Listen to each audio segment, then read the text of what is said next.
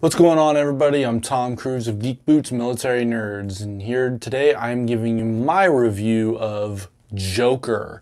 And because I'm a cosplayer, I don't have any Joker cosplays, but I do have Red Hood, so... Jason. Yes. I don't want to fight you. All evidence to the contrary. Let's get into it.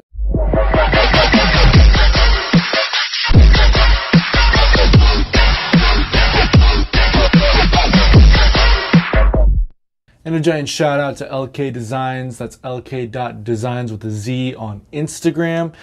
He hooked me up with this amazing intro because I am the host of Geek Boots Military Nerds. So I figured I'd throw it on my YouTube channel. He is also behind our super dope, amazing logo, which will be available soon for purchase. So yeah, thank you, LK. I'm going to be using it in my videos. Let's get back to it. First things first, we're going to do a spoiler-free review, and then we're going to dive into the spoilers. So, because I'm too lazy to make 2 videos. I'm not that awesome. Anyway, with that being said, I give this movie a solid 10 for 10, 5 out of 5, all those kinds of ratings. I absolutely love this movie. It was fantastic. Do I recommend it? Yes. Is it like your stereotypical Joker movie? They're diving into the psyche and what makes him so crazy. There's bits and pieces that make you think about the Joker from the comic books. There's certain elements that they took from the comics. I'm sure you've all seen the trailer where he's coming out on stage on a talk show. That's straight out of the comic books. So, Joaquin Phoenix coming back, and he just blew this out of the park. You haven't lost your touch! Fantastic movie. I saw it twice. I just finished it last night. It's, for the second time, it's fantastic. I absolutely love this movie. Great experience, really gets you thinking. I highly recommend it.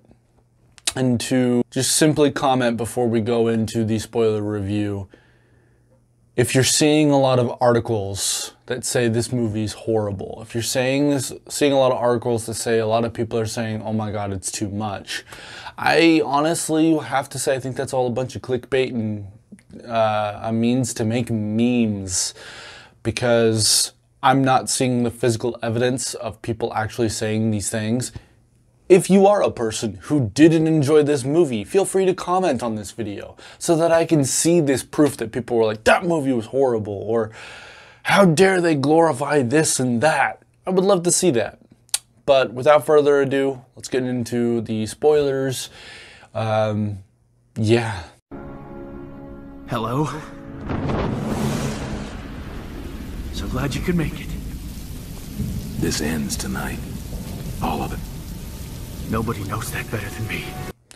Cool, so you're still here, which means you've seen it before already, or you don't care if I apparently ruin your life by spoiling a movie for you.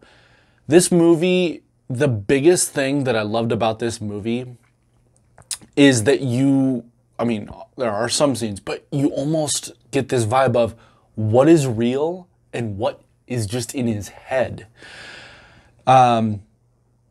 You get the sense that there are certain things that are obviously just in his head, like Zazie Beetz' character, the love interest. When you find out closer to the end, oh hey, she was never there. So, just saying. So there was that. That was pretty intense. But there's a lot of other elements to this movie that make you think. Like, okay, just as a fact, as my favorite part that makes you think about this whole movie is at the beginning of the movie when he's first talking to his therapist or a psychiatrist, whatever you want to call her, and they reference that, well, he and she referenced that he had been in a psych ward already once before. So with that, and then they show a scene of him in the cell, banging his head up against the freaking little window on the door. But they don't say how he got out. I don't know about you guys, but unless someone says the reason as to why, I'm under the impression we're about to have like a psychological thriller like Shutter Island and realize that he was never left the psych ward or what have you. So that was pretty fascinating to witness that and think about that. And then I'm having conversations with my girlfriend, and she brings up some interesting points that, thinking back to it now, yeah, these are really good points. So anytime a clock is present in the movie, it always reads 11. From the clock he punches to a clock earlier on in the movie, it reads 11, which begs the question of, is this all part of the things that are in his head? Because fast forward to the ending where he's sitting in that room, I think there are parts of this movie where things did happen, but then there's a lot of parts in this movie that are just him thinking about it, but he's still acknowledging his current surroundings. The paint job of his apartment with his mother, it all had the same color or the same like patterns on it. And there was a lot of brick wall pattern with the lines going everywhere. So that was something to keep in mind. But I will say that I think the things that really did happen are any moment he is in clown makeup. I think those are moments, because those moments have the most prominent setting. You know, they don't have anything that has a similarity with everything around him and the psych ward wise. So it was very fascinating to see it. It's a movie that's thought-provoking, because not in just the psyche, the politics, the, glorifying a villain, if that's what you really want to say this movie's doing. No, it's thought-provoking because it makes you think about the scene and how they filmed it. And this is kind of like, and I appreciate Joaquin's response to this, much like Quentin Tarantino, whenever you ask Quentin Tarantino about his movies, is simply, Quentin's response usually is to tell you, no. You tell me what you think, which is the beauty of the art. And much like his comments when he's doing the talk show with Robert De Niro, he says that's all it is subject. It's subject. That's all it is, That's brilliant. I freaking loved it. Now, of course, I have to admit, this is one of those moments where you sit there and you say, oh, I get it, but I don't appreciate the method to the madness.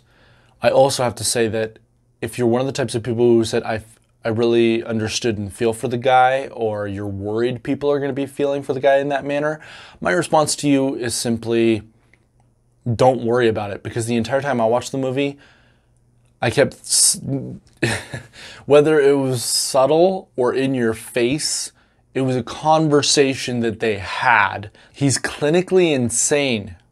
He has mental problems. He's been diagnosed. So unless you are diagnosed or worried of being diagnosed, you shouldn't have a problem. You really shouldn't have a problem with this movie.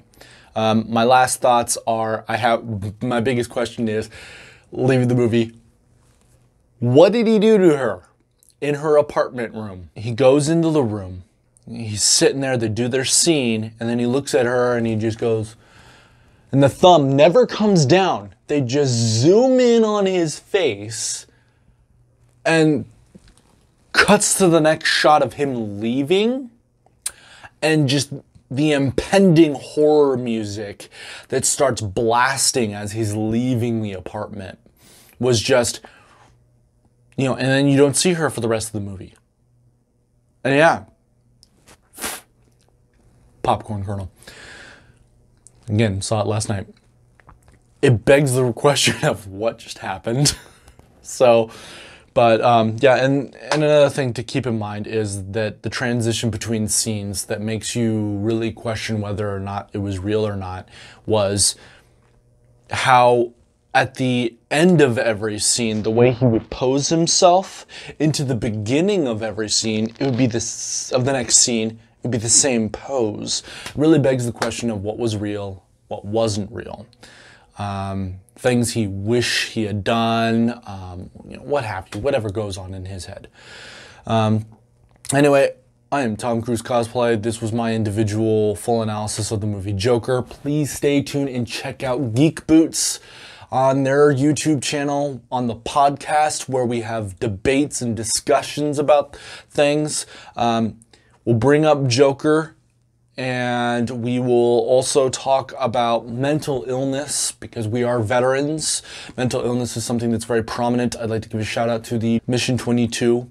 Check it out. Donate. All proceeds go to veterans and veterans programs to help them get the help that they need. Another popcorn kernel. I love you all. Thank you for tuning into my channel. Stay tuned because I am finishing up a book review. That's all I got for you guys. Thanks for tuning in. Hands on the controller, shaking fingers poised over the button. Each tip glistening with sweat and quivering in anticipation of the moment in which you push the button!